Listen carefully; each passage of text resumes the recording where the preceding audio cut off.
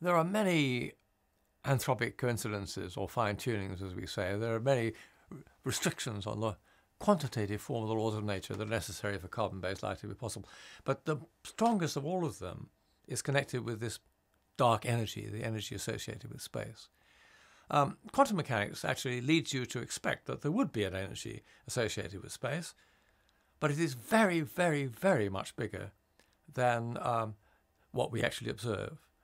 And if it had been as big as that, the universe would have been blown apart so quickly that there would be no possibility of any interesting developments in its history. And it turns out that dark energy is 120 orders of magnitude, as the scientists say. That's 120 powers of 10. 1 over 1 followed by 120 zeros, smaller than we would naturally have expected it to be. That's a fantastically precise fine-tuning, far and away the finest thing.